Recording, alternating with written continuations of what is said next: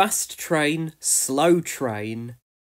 James is off to Ballyhoo. Edward has to go there too. James says he wants to race. Edward makes a funny face. James sets off. Go, go, go. Edward follows so slow. James races clickety-clack. Edward chugs on down the track. Look, a cow. James races past. He's a racer racing fast. Look, a calf is on the track. Edward stops to get it back. James races clickety-clack. Edward chugs on down the track.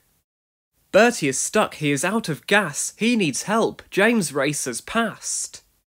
Edward slows and then he stops. He takes some shoppers to the shops.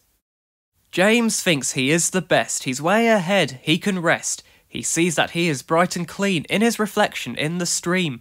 James thinks he is the better train. Isn't he a little vain?